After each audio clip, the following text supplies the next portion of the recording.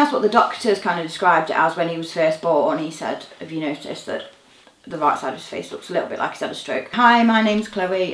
This is my son Jake. He was born with a rare genetic disorder after we noticed that the right side of his face was paralysed. His condition is just basically called a microduplication of 1q21, which is a tiny piece of extra gene material on his first chromosome. I think so far that we're aware there's about 200 people in the world with it, roughly. So it's reasonably rare. The effect that it has on him at the moment really is just the right side of his face is paralysed, and that side of his mouth doesn't move.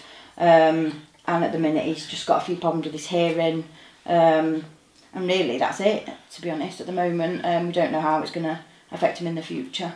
I noticed it when he was first born, and he was in the intensive care, and that's when the doctors decided to do testing basically. I think it might get more pronounced as he gets older, but again we're not really sure. I think that's what the doctors kind of described it as when he was first born. He said, have you noticed that the right side of his face looks a little bit like he's had a stroke? I think that's just an easier way for them to describe it, but basically it's just because that side of his face doesn't move. He's definitely a little boy. He's very loud, he's very funny and very smiley, and nothing really phases him, to be honest. He's got a lovely personality and character.